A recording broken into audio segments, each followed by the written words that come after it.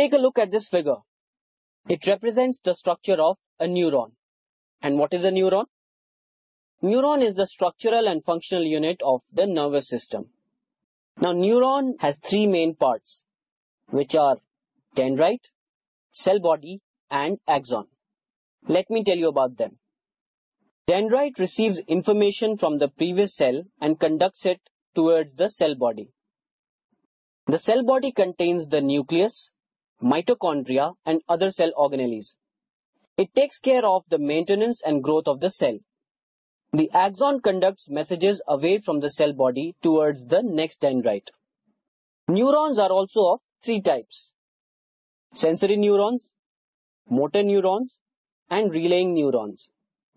Sensory neurons transmit impulses from the sensory receptors to the brain and the spinal cord.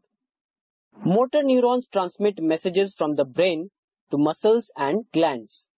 Relaying neurons are found in the brain and spinal cord.